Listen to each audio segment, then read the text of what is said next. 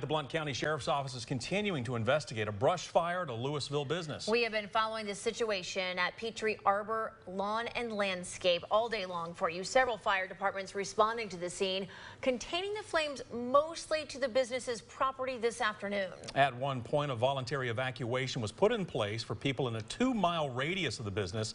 A reverse 911 warning was also sent out. Now, no injuries were reported, but the business's office building, warehouse, and some equipment were all burned. Now, at the fire's height, trains were even stopped and several roads had to be closed. The last of those closed roads reopening within just the last few hours. Also, keep in mind, due to our dry conditions, as of today, you need a burn permit for all open-air outdoor fires. These burn permits usually needed starting mid-October, but they are required early this season because of the dry weather. Now, permits are typically needed through mid-May and can be obtained for free as long as you are making a fire less than 8 feet by 8 feet. Meanwhile, there are several areas here in East Tennessee that are under different forms of burn bans. We do have a complete list for you under the As Seen On section of WATE.com.